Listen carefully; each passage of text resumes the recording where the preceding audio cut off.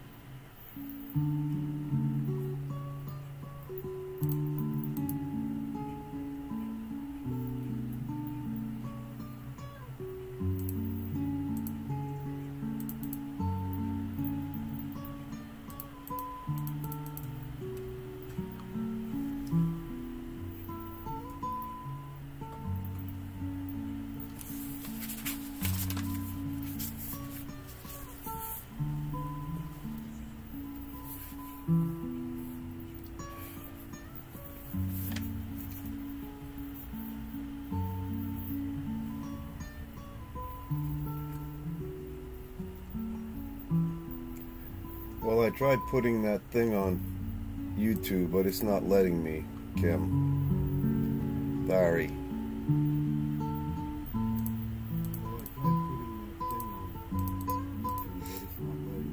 don't know why.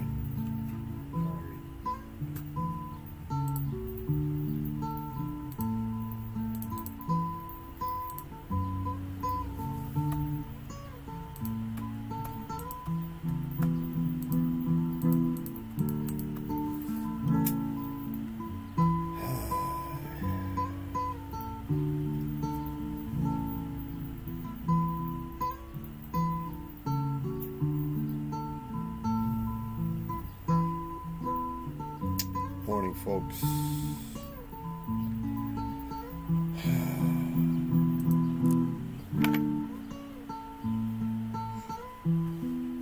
Just put that thing on there yourself, Kim, okay?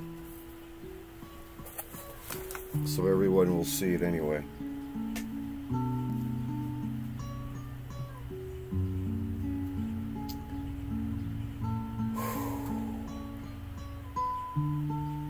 How's everybody doing today?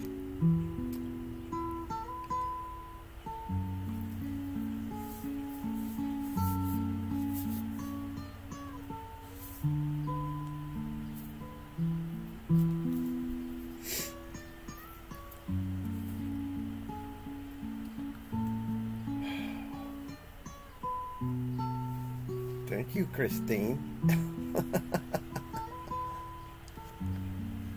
All right. We're going to get started, I suppose.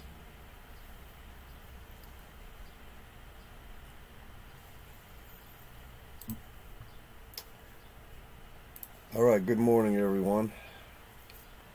Good to see everybody this morning on Facebook and on YouTube. I see you all right there, right there. And Kim is going to put a post up there saying we're not going to tolerate any more nastiness. Okay? So anyway, let's we're going to begin with a word of prayer. Our gracious God and our Father, we're thankful this morning that we can gather together around the Word of God, and we can study, we can understand, the things that you have written in this book for us. Mostly things that pertain to Israel. I pray that today will be a time of blessing, a time of edification, and certainly a time of education. And I pray that hearts will be open, ears will be attentive,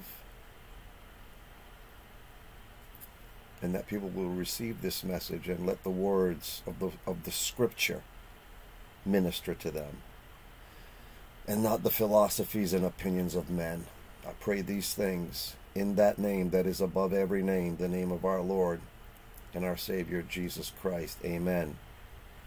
I just wanted to share something real quick because, you know, we have a lot of good friends with this ministry that consider themselves part of our ministry.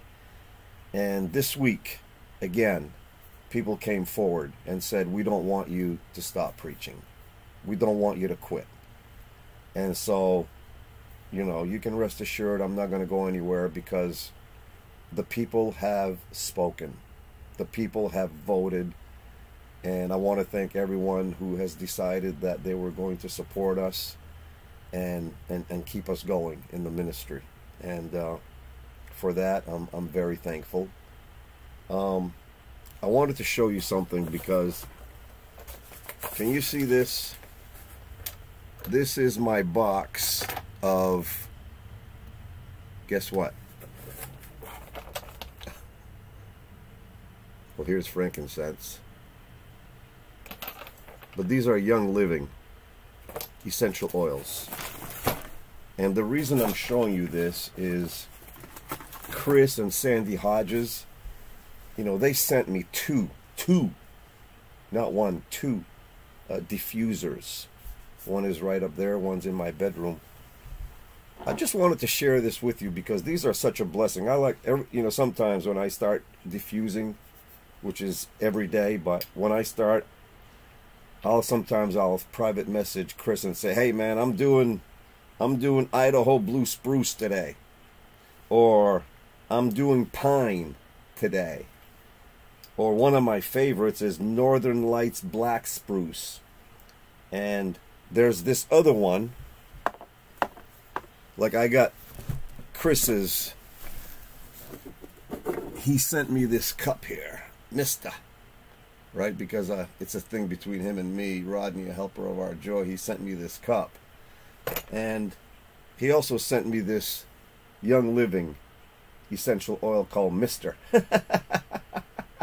Mr. And you know, I was diffusing I usually blend them. Like I'll put some, maybe a little orange and pine and things like that. But this Mr., wow. I did that by itself. It's got, I mean, I can't read it right now, it's tiny, but it's got the most unbelievable ingredients in here. And what a great aroma. Relaxing.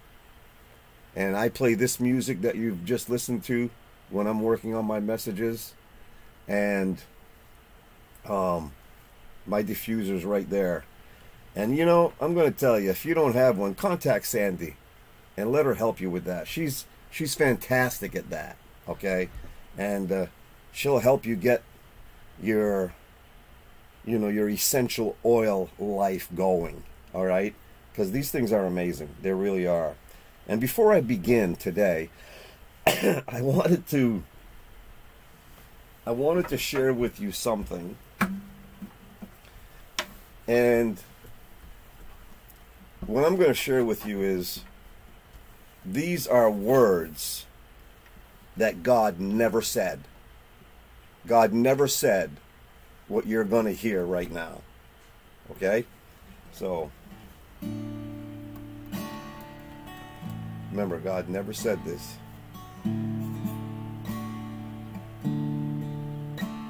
Today I started loving you again. God never said that.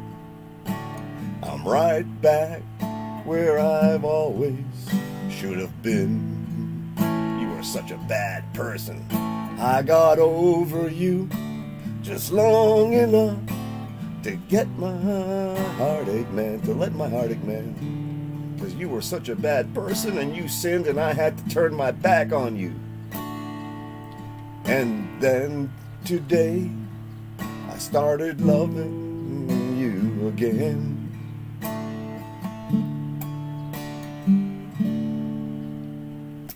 God never said those words. Amen.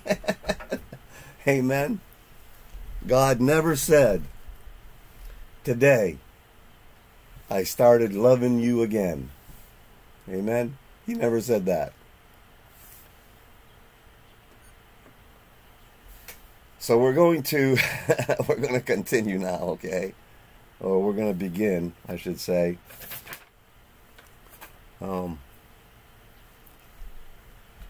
As we begin today, I will tell you this, that this message today is not for babies. This is going to be a deep message that I'm going to suggest before I even begin, that you will listen to it again, like, you know, get a good night's sleep tonight and tomorrow listen to this message again, because there are concepts in here you already know. You already know what we are going to talk about. But you have to put these things in order, okay? Now you remember this mosaic, how we talked about every piece of glass that formed this beautiful cat mosaic represents a verse of scripture.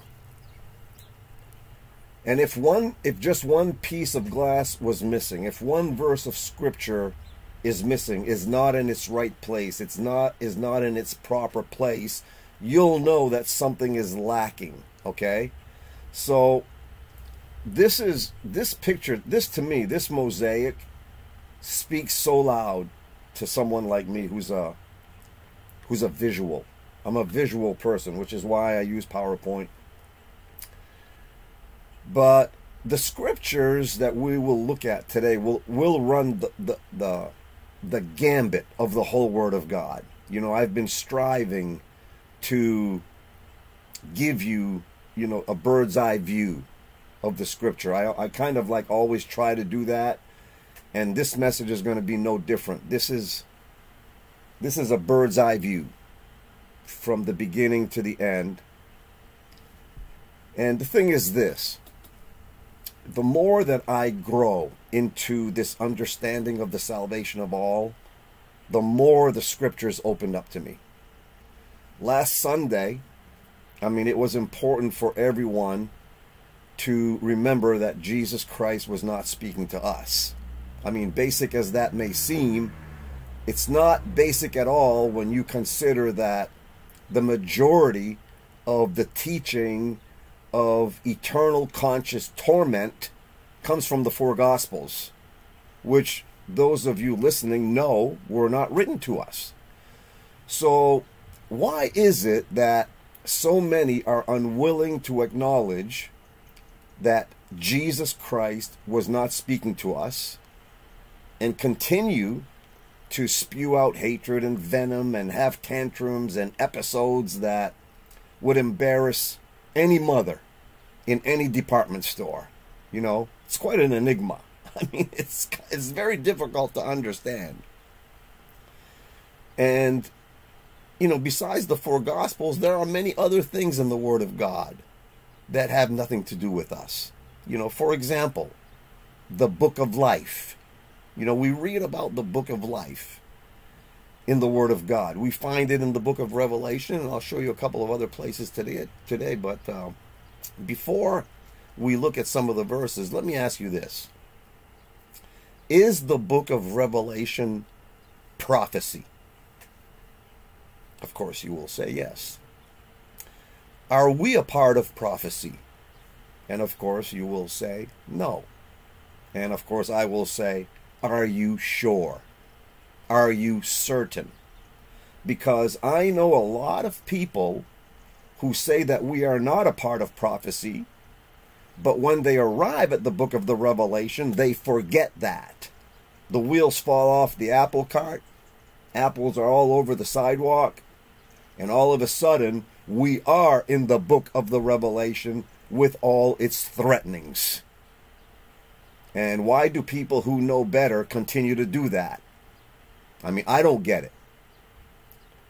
Is it because they're on the primeval calf path? You'll have to listen to last Thursday night's message to understand what that means. But one thing that I'm certain of is that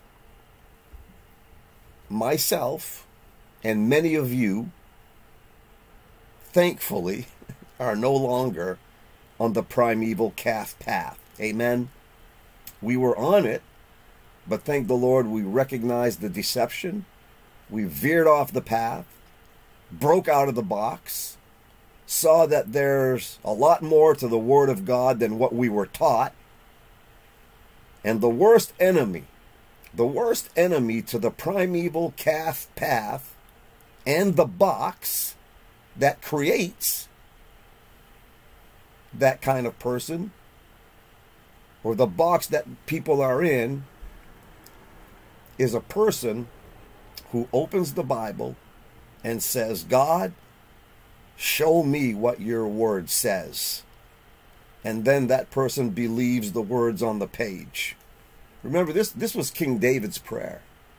Psalm 119, verse 18, open thou mine eyes, that I may behold wondrous things out of thy law. Right? When that becomes the prayer of any believer that is in a box, you know what will happen? They begin realizing that they're hearing the same thing over and over and over again and rehashed over and over for the past 50 years. You know what I'm saying? Matthew chapter 10, Jesus told them don't go to the Gentiles. James wasn't writing to the 12 tribes of Israel. What about the Hebrew epistles?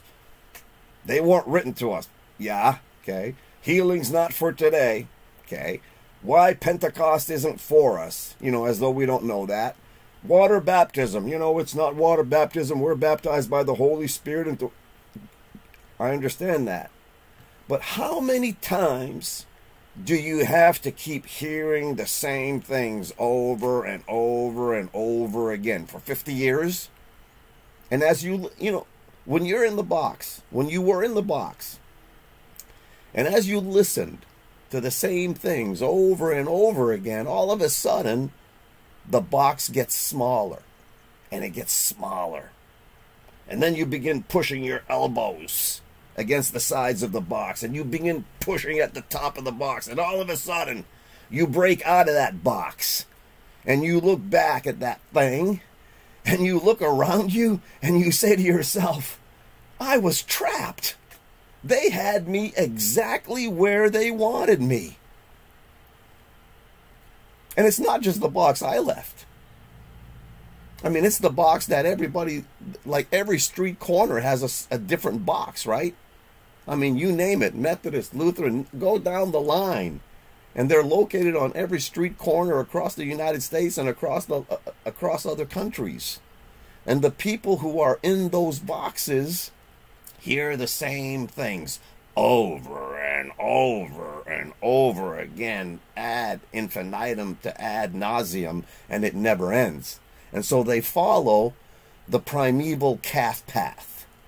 And again, if you don't understand that phrase, you have to listen to last Thursday night's message.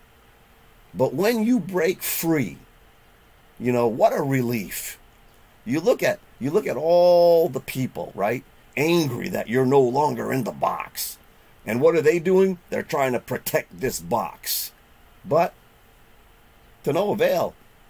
Once you get out of that box, then you can say, that's when you can say, now I truly understand Israel's program. It's for them.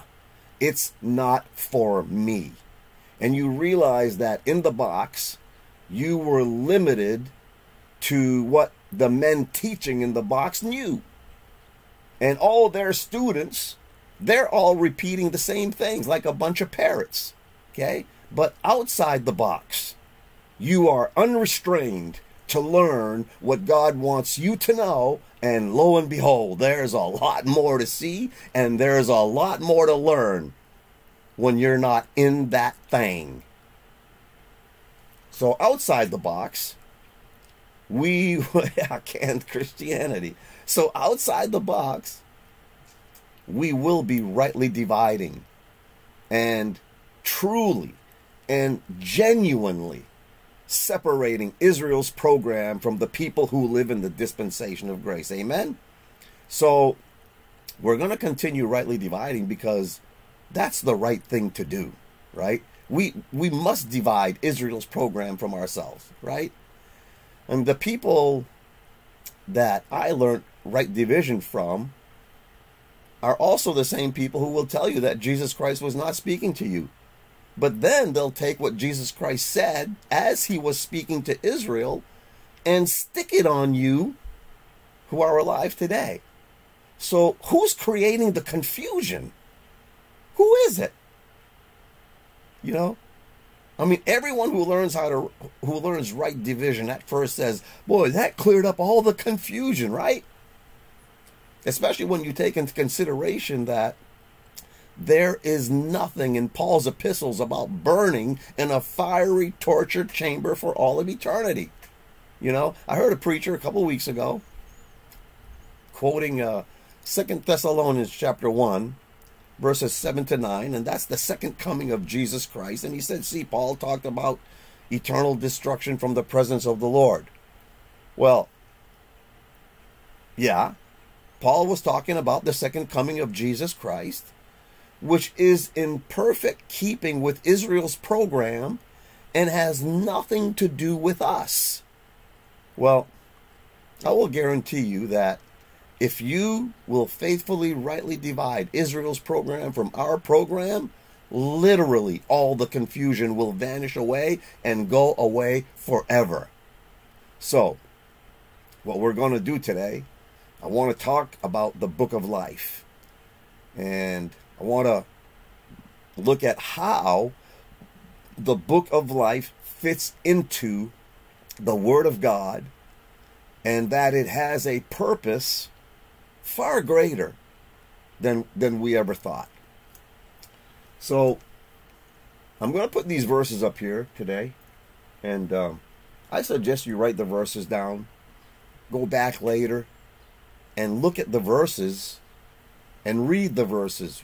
All the verses we're going to look at today, read the verses on the page, okay?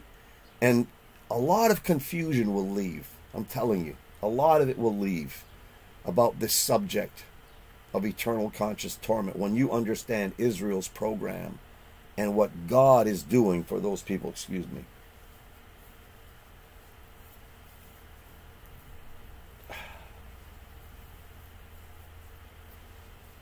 My eyes are watering for some reason. I don't know why. There we go. Okay, Revelation chapter 20, verse 11. And I saw a great white throne, and him that sat on it, from whose face the earth and the heaven fled away, and there was found no place for them. And I saw the dead, small and great, stand before God, and the books were opened. And another book was opened, which is the book of life. And the dead were judged out of those things which were written in the books, according to their works. According to their works. And the sea gave up the dead which were in it, and death and hell delivered up the dead which were in them, and they were judged. Wait a minute. Didn't I just read that? And they were judged according to their works. And the sea gave up the dead which were in it. Death and hell delivered up the dead which were in them, and they were judged every man according to their works. And death and hell were cast into the lake of fire. This is the second death. And whosoever was not found written in the book of life was cast into the lake of fire. Okay? Now this verse scares a lot of people. Verse 15 scares a lot of people. But the book of life is also mentioned several other places in the book of the Revelation and in the Word of God itself. For example, Revelation 3:5. He that overcometh the same shall be clothed in white raiment, and I will not blot out his name out of the book of life, but I will confess his name before my Father and before his angels. Remember, Jesus Christ returns with all the holy angels. Remember that, Matthew 25? Matthew 25:31. Now, there's another verse in the book of the Revelation, but I will share it with you at the end of this message, and there's a reason why I'm going to do that. So the last book in your Bible obviously speaks of the book of life, but it has to do with the people who are the subject of prophecy. That's not you. That's not me. Okay? So, where does the book of life come from? Who wrote it? How do people get into it? How do they get blotted out of it? Okay, so I'm going to read a few verses from the book of Exodus. This is the place where, remember they made the golden calf? And Moses came down from the mountain, and boy was he upset. Right? In Exodus chapter 32, notice verse 30, and it came to pass on the morrow that Moses said unto the people, Ye have sinned a great sin, and now I will go up unto the Lord, peradventure I shall make an atonement for your sin. And Moses returned unto the Lord and said, Oh, this people have sinned a great sin, and have made them gods of gold. Yet now, I underlined it. This is not in the Bible, okay? That's my underline. Yet now, if thou wilt forgive their sin, and if not, blot me, I pray thee, out of thy book, which thou hast written. So Moses here understands that his name is in the book, is in God's book that he wrote. God wrote the book of life. Okay, God wrote that. And Moses asks God to blot him out of the book, not the people. So their names are in the book. Verse 33. And the Lord said unto Moses, Whosoever hath sinned against me, him will I blot out of my book. So think about this very carefully. Okay, so let's establish a precedent here.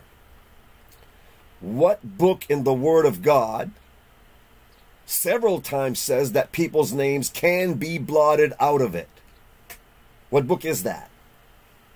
Well, we read some verses in the book of Revelation a few minutes ago. It's the book of life. People can get their names blotted out of the book of life. So in these verses, who are these people? Who are these who are already in the book of life? They're already there. Moses is asking God not to blot them out. Blot me instead. Who are those people? The nation of Israel are in the book of life. It's their book. Because remember, by this time, God has severed Israel from all the nations of the world. Right? So it's not the nations that are written in the book of life. It's these people here. You know, we'll look at a verse in Paul's epistles that shows us this. The people that are named in the verse are all little flockers. You know, when Paul was first arrested on the road to Damascus, he was surrounded by little flockers who helped him bring the gospel that Jesus was the Christ to those who had rejected him. Right? They're the ones who labored with Paul. They helped Paul. Paul was not surrounded by Gentiles who knew nothing about God or God's plan for the world. Okay? So I'm talking about Philippians chapter 4, verse 2. He says, I beseech Euodias and beseech Syntyche that they be of the same mind in the Lord. And I entreat thee also, true yoke fellow. true yoke fellow.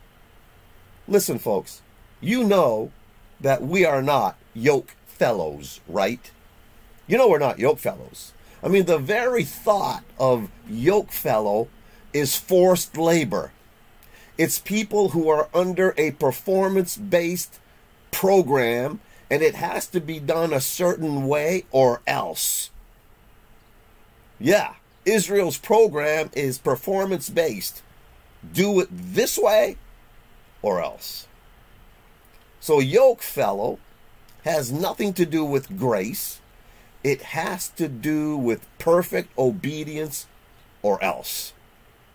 Verse 3, and I entreat thee also, true yoke fellow, help those women which labored with me in the gospel, with Clement also, and with other my fellow laborers, whose names are in the book of life. Their names are in the book of life. Now, I don't have time to prove to you that all these people are little flockers. I can, and I have done it before, but I don't have time to do it today. But their names are in the book of life because they were born into the nation of Israel. And this is the only time Paul mentions the book of life. And it's in connection with those who labored with him, who were yoke fellows with him, and they're under an obedient program. And, you know, that's why he told those people, work out your own salvation. Work it out with fear and trembling. Okay? So, I'm going to read these verses again. Yet now, if thou wilt forgive their sin, and if not, blot me, I pray thee, out of thy book, which thou hast written.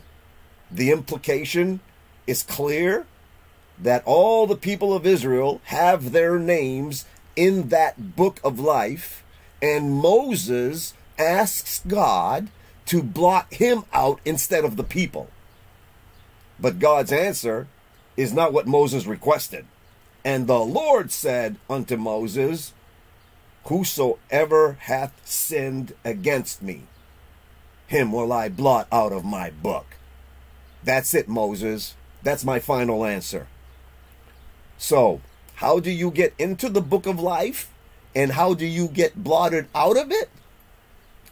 They got into the book of life by virtue of their birth into the lineage of Abraham, Isaac, and Jacob. And God even says of Israel, before you were in the womb, I knew you. He doesn't say that about the Gentile nations, the heathen nations, okay? So that's how they get into the book of life. By virtue of their birth into the lineage of Abraham, Isaac, and Jacob.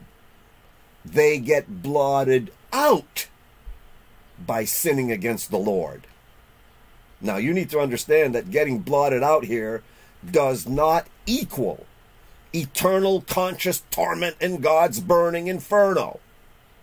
That's not what that is. It's simply the punishment for Israel that there are some of them that will not reign in the kingdom when the kingdom is established. Okay, now notice, I'm going to put this verse up here again. And the verse is talking about those people going into Daniel's 70th week. And look what he says. He that overcometh, the same shall be clothed in white raiment. And I will not blot out his name out of the book of life, but I will confess his name before my Father and before his angels. Okay? You see that? So those who overcome will not be blotted out. They're not going to be blotted out. Notice this verse, Revelation 3:21. To him that overcometh will I grant to sit with me in my throne, even as I also overcame and am set down with my Father in his throne. Okay? But if their names are blotted out, they're not sitting down with Christ in his throne when he reigns. See? So you can see the blessing of being an overcomer in Daniel's 70th week, right? Another blessing of overcoming is found in Revelation chapter 2, verse 11. He that hath an ear, let him hear what the Spirit saith unto the churches. He that overcometh shall not be hurt of the second death. Now, we're going to be looking at the second death in a moment, but the people who overcome, they're not going to be hurt by that. Okay? So those that overcome get to reign with Jesus Christ, and they will not be hurt by the second death. Now, you think about this, and you let this sink in. Who does get hurt by the second death? Well, it's those whose names are blotted out, right? That's why we read these words. Revelation 20:13, and the sea gave up the dead which were in it, and death and hell delivered up the dead which were in them, and they were judged, every man according to their works. Let me ask you this. Who are the people who are judged by their works? Is it you? No. Then is that talking about you? No. Who are the people who are judged by their works? It's Israel, right? Israel, not you. Rightly dividing the word of truth means you rightly divide Israel's program from who you are and the people living in the dispensation of grace. Are you under a performance-based acceptance program with God? No, you are not. Notice verse 14, and death, and death, death. You know, Paul spoke about death, right? What is death? Well, we looked one time a few weeks ago, death is a return, but I'm not referring to that part of death right now. I'm referring to the way Paul talked about death. Death is an enemy, and death is the last enemy that will be destroyed. It will be destroyed, right? So death will be thrown into the lake of fire. But listen, death is not a thing. It's not an object. It's not tangible. It's intangible. It's the wages of sin. The wages of sin is death, okay? But it's something that an end will be put to it, okay? You can't purify death. You cannot purify death. It gets eliminated. It gets destroyed. The last enemy that will be destroyed is death. Okay? And that's a good thing. That's a good thing. Because when death is gone, the only thing left is life. See, God is into life. Death is what Adam brought upon humanity. But death is going to end. And then he goes on to say, death and hell. Now, the word hell here is the word Hades. And everyone listening now should know that that's the grave. The grave is where death is held. Okay? Remember Paul said, "O grave, where is thy victory?" Remember that? There's the verse. "O death, where is thy sting? O grave, where is thy victory?" No. There it is right there, see? It's getting dealt with right here. Death is getting dealt with right here in Revelation chapter 20. Okay? And death and hell were cast into the lake of fire. This is the second death. So the lake of fire puts an end to death and an end to the grave. So God is saying, you're done, and you're done. Amen? And then he wipes his hands of the whole human experience that Adam foisted upon all humanity because of his disobedience. So those two things are intangible, right? They're not objects. Okay? But now notice, people. Not just any people. people who were born into the nation of Israel, and their names were put in the book of life. And then follow this, because they sinned, because they did not overcome, their names were blotted out of the book of life.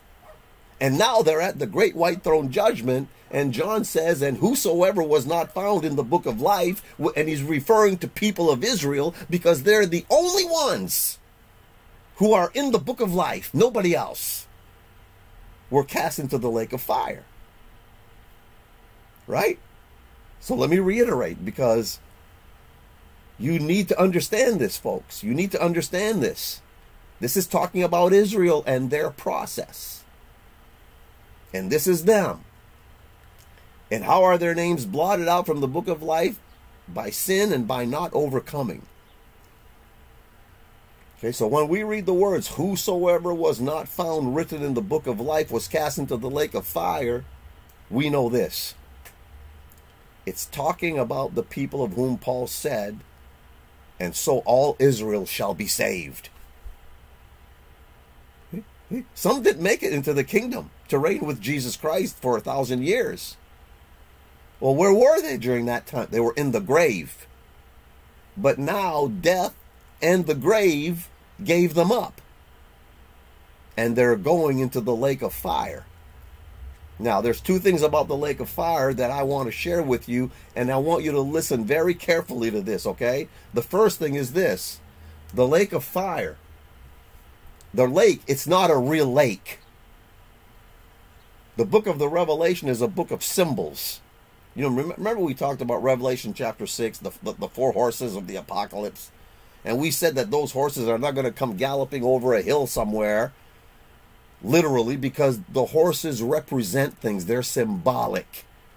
The book of Revelation is a book of symbols and, you know, metaphors and pictures. The second thing about this lake is that it's not real fire. The word for fire, as we studied before, is the Greek word is pur, where we get our English words pure and purify. And that is exactly what God is going to do for those people whose names were blotted out of the book of life. They will be purified. The second death is the death of their sin natures. And it's a special process for them to enter into the eternal state. See that?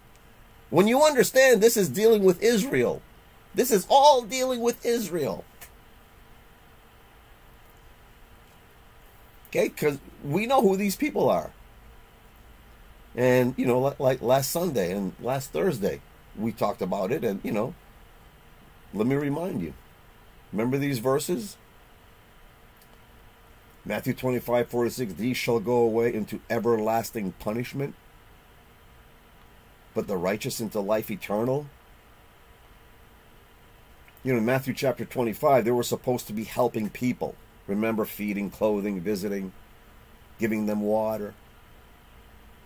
But they didn't do that. And not only that, they sinned. They didn't overcome. So they go away into aeonian punishment, which is a limited period of time, which in that case is the 1,000-year reign of Christ. That's where they're going. It's a punishment to not, like, who shall be punished with everlasting aeonian destruction from the presence of the Lord and from the glory of his power. They're not going to be reigning with him. Why? They did not overcome. But those who do overcome sit with him in his throne and witness the glory of his power, and they're in the presence of the Lord. The others get their names blotted out of the book of life. Okay, these are the ones who get their names blotted out of the book of life because they did not overcome. These are the people right here. Okay, they're not overcomers. They're not the overcomers that we read about, whose names would not be blotted out of the book of life. That's not these people. These are the ones whose names are blotted out. The overcomers are not punished with aeonian, limited destruction from the presence of the Lord and from the glory of his power. They go on to reign with Jesus Christ for 1,000 years. Okay, but these people are definitely blotted out, but not into eternal conscious torment in God's barbecue pit. See, when you arrive at these verses and you leave out all the other verses that have to do with how God is going to deal with Israel, that's how you end up butchering these verses and adding meaning to these words that absolutely have nothing to do with anything these hellfire and brimstone preachers are adding here. The people who overcome are spoken of, like, we're going to look at some verses, more verses in the book of Revelation right now. We're going to look at the people who overcome, who overcame. What happens to them? Okay? What happens to them? So, see, this is why I want you to listen to this again. You want to get this whole scenario, the bird's eye view of what the Bible is teaching about these people, their program, God's plan for them. Okay? But notice, Revelation chapter 6, verse 9, and when he had opened the fifth seal, I saw under the altar the souls of them that were slain for the word of God. You need to understand, this is a vision. This is a vision. John's not literally seeing people's souls. Souls are invisible. You can't see a soul. But in the vision, okay, he saw the souls of them that were slain. We're going to read later that they were beheaded. They were beheaded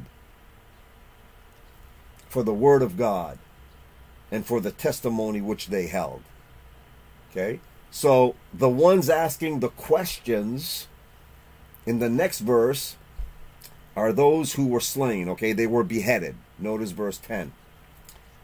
And they cried with a loud voice, saying, How long, O Lord, holy and true, dost thou not judge and avenge our blood on them that dwell on the earth?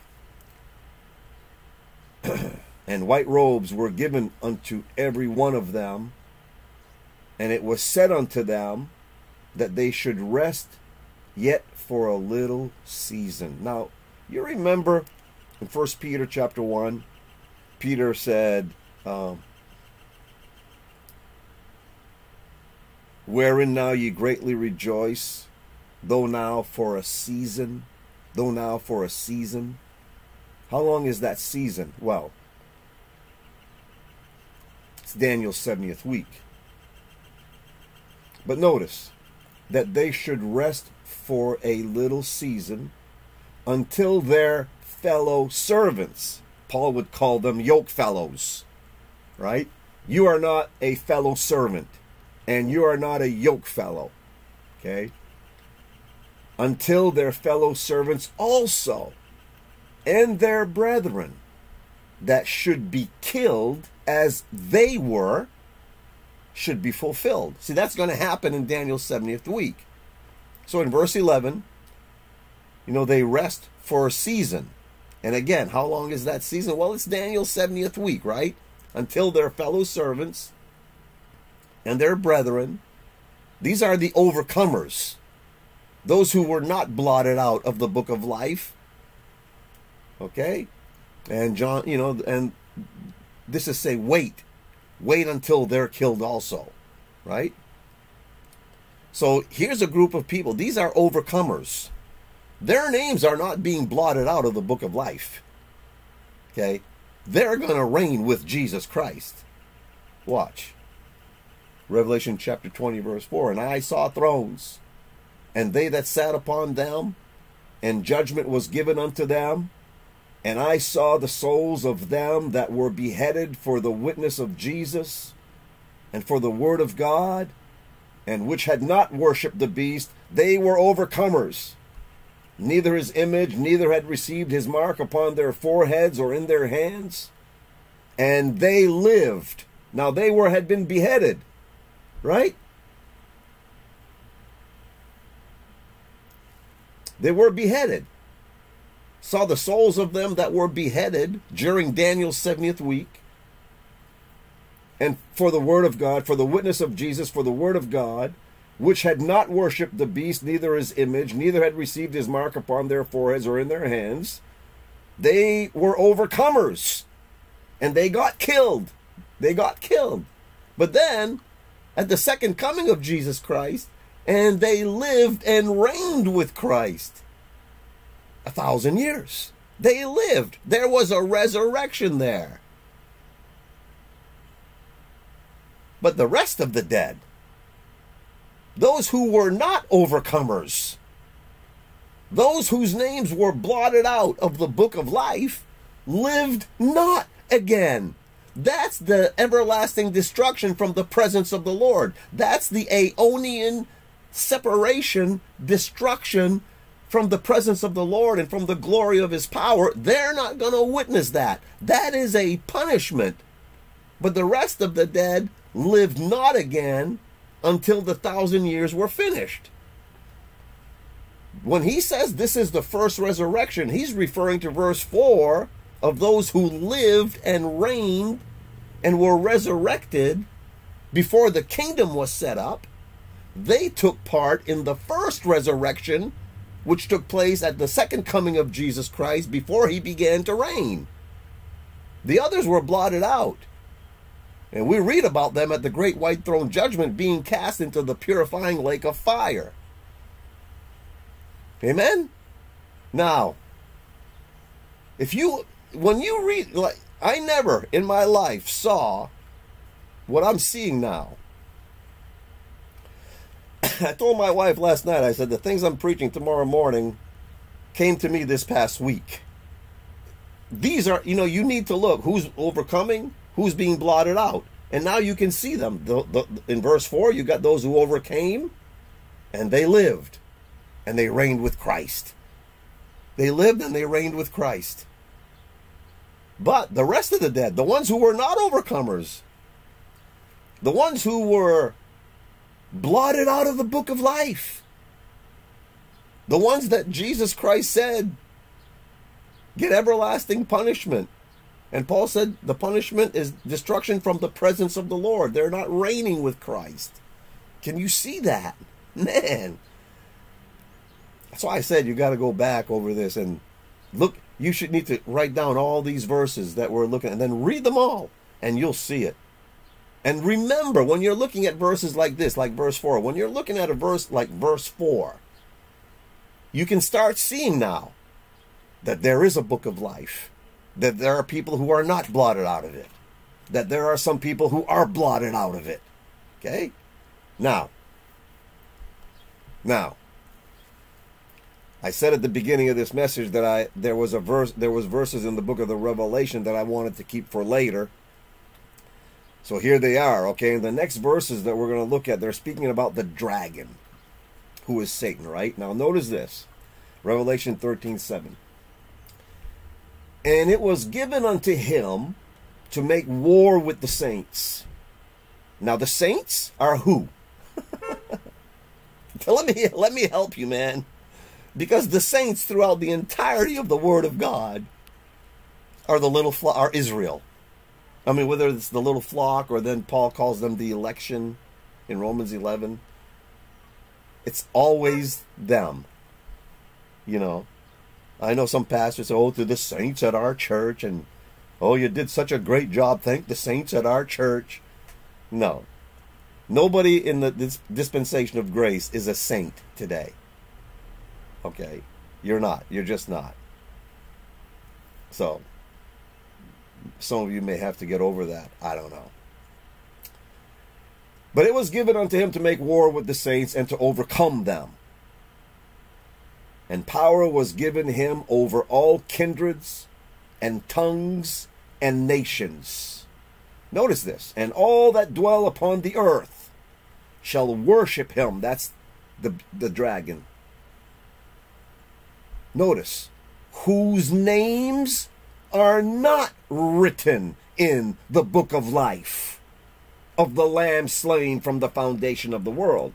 These people from the kindreds and the tongues and the nations and all them that dwell on the earth, which is those outside of God's own nation, the nation of Israel, their names are not in the book of life, and they never were in the book of life. And therein lies the secret to understanding Israel's program. You know, contrasted to our program. You know, a couple weeks ago, or recently, I said something like, rightly dividing is not enough. I mean, knowing that we must separate Israel's program from the dispensation of grace is important, but it's not enough. We must understand Israel's program. We must understand the inner workings of their program, what God wanted to do through them, what God never accomplished through them, what God is going to do with them, and most importantly, the process that he will bring them through to get them to do what he has planned for them to do. Okay? Knowing that we need to rightly divide is not enough. Knowing to rightly divide is basic to understanding the Bible. But if you don't know why you're rightly dividing their program from ours, then you're no further along than any denominational believer in the world. We need the whole Bible to understand Israel's program. And I believe this is where right division fell short.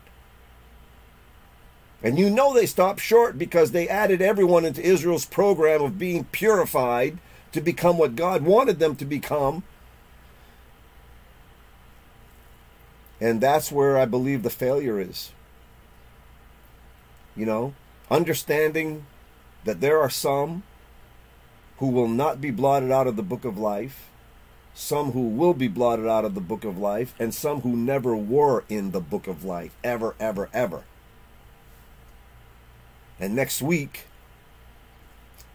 we're going to understand, in between those two extremes of Israel and their program, how's that going to work on our behalf? You know, God has a plan for the nations of the world, and it's to be blessed through the nation of Israel. But they have to go through their thing in order to become that kingdom of priests that will be a blessing to all the families of the earth, all the kindreds of the earth, right? And next week, that's what we're going to be looking at. When Jesus Christ died on that cross, the writer to the Hebrews, I showed you this last week, and I thought, you know what? I have to do this again, because look at this. For then must he often have suffered since the foundation of the world.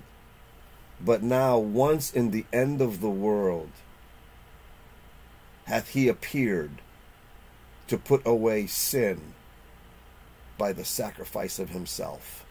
He put away sin. He put it away. You know, this cup, mister, I put it over there on top of a speaker I have over there, and I look at it all the time, mister. It reminds me of when I preached about, when I shared about a preacher who was preaching. Anyway, I'm not going to go through that whole thing again, but Chris Hodges knows what I'm talking about. Many of you do too. But then, on that cross, we also read that God was in Christ. What was he doing? Reconciling the world unto himself. Not imputing their trespasses unto them. You know why he's not imputing their trespasses unto them? Because Jesus Christ put away sin. He put it away.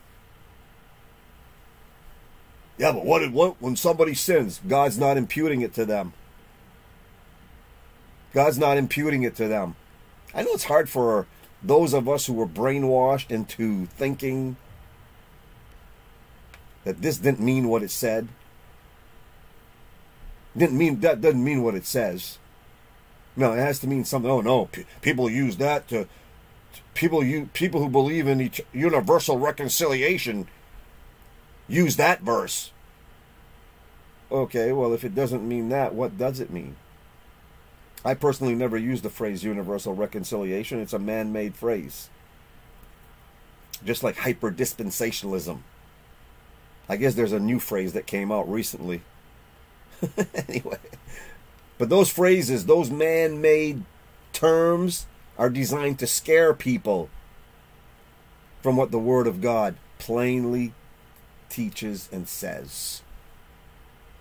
That God was not imputing. God was in Christ, reconciling the world. God is not angry with the world.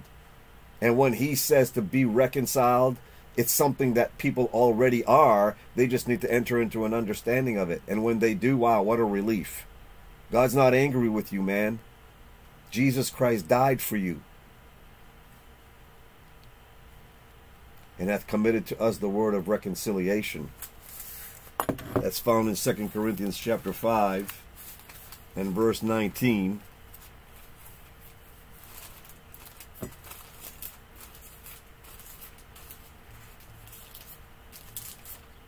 I like reading it right from my Bible. To wit, that God was in Christ reconciling the world unto himself, not imputing their trespasses unto them, and hath committed unto us the word of reconciliation. God's at peace with the world. And when he says, be ye reconciled, have committed unto us the word of reconciliation. We are ambassadors for Christ, as though God did beseech you by us. We pray you in Christ's stead, be ye reconciled. Just simply means be at peace with God, because he's at peace with you. He's already at peace. That's what that verse means. 2 Corinthians 5:19 is that God is at peace with the world. As bad as the world is, as evil as the world is, God is not imputing their trespasses unto them. And that is something that is so difficult for people to comprehend today, but nevertheless, it's what the Bible teaches. I just got to the point in my life where I have to stop listening to men and what they think and what they say and what does the Bible say. I'm just going with what the Bible says. To me, it's so much easier. And I've never been at peace in my life like I am now. Ever, ever, ever in my life have I ever been at peace. Knowing what I know now and what I understand now about God and his work and how it's his purification process for Israel. And when he appeareth, he's like a refiner's fire. And man, everything falls into place. Just like pegs. They all fall into place perfectly. You don't have to twist anything, move. A square peg doesn't go in a round hole, okay? Don't put me in Israel's program. I don't fit in that program. And you don't fit in that program. You're not a round peg, you're a square peg. Israel's round, we're the squares. We're the ones out of that thing. Amen? So I would encourage you, folks, go back over this message. I wouldn't do it right this second. I would wait, have a good night's sleep later on. Maybe tonight if you want to. Tomorrow, definitely. Go back over all these messages. Over all these verses. And look at how they all tie in and they are perfectly explained and you don't have to twist anything. The only ones who hate this are those who, that person didn't believe like I believe. They're going to hell for eternity. What a cruel bunch of people. That's not what God teaches in his word. It's not found anywhere in his word. Amen? Amen. Let's pray. Our gracious God and our Father, I just pray that the words found in your book would be forged upon the tablets of our heart. And that we would enter into this true understanding of Israel's program. Your plan for them. How they're going through the fire to be purified, to be refined, and to become what you intended for them to become. I pray, Lord, if anybody doesn't understand that Jesus Christ died for them, that, listen, that they would just acknowledge and believe and be reconciled to God and be at peace with God. And it all happens through the faith of Christ. The faith of Christ is what gives all of this to us. I pray these things in that name that is above every name, the name of our Lord and our Savior, Jesus Christ. Amen. So hopefully we'll see you next week. I don't think I'll be doing anything on Tuesday night, folks, but next week, I hope that this message is a blessing to you and that you think about these things. Go back over this. Write these verses down. Highlight them in your Bible. However you mark your Bible, go mark those verses and look at them and read them and internalize them and make them personal to yourself so that you won't be led astray by people trying to stick you in Israel's program like every denomination does. And by every denomination, I mean every denomination I ever left, including the last one, which in my opinion is the worst of all, because they should know better. They should know the truth, but they reject it. They reject it. I pray for them. I really do. I pray their eyes would be open. I don't think they'll ever humble themselves. I talk to these people sometimes, and the minute I quote a verse, that's not what that means. It's like, okay. You're not open. You're not open to listening to the Word of God. We're not talking. We're not talking anymore. Okay? When you're open and you want to sit down with an open Bible and you want to see what the Bible says. I understand what you think it says. I understand. I know what you were taught. I know what you were taught. I used to teach it. And I understand. But you have to humble yourself. It's not easy to admit you were wrong. But these people are just plain flat out wrong. And I'm sorry, but I'm not backing down. I'm sorry. I am not backing down from this. This is the most wonderful, beautiful message I ever heard and understood in my life. Straight from the Scripture. Straight from the Scripture, straight from the Word of God. Amen? Praise God. Okay, folks. I'm going to let you go. And hopefully we'll see you next week. And remember, you're blessed with all spiritual blessings in heavenly places in Christ. Amen? I love you all. And thank you for those that have stepped forward and are helping us to continue the ministry. You've been a real blessing. And I wish I could just thank everybody personally, but I can't. There was a lot of people who stepped forward and showed us that they love us and they want us to continue, and they understand the message that is being preached. And they're seeing it, and they've been set free. And I'm getting so many testimonies of people who were in the box, and they're out of the box, and they're thrilled, and they're happy, and they're excited. And the joy that they have now is this joy unspeakable, full of glory. Amen? So, thank you, folks. Love you all. See ya.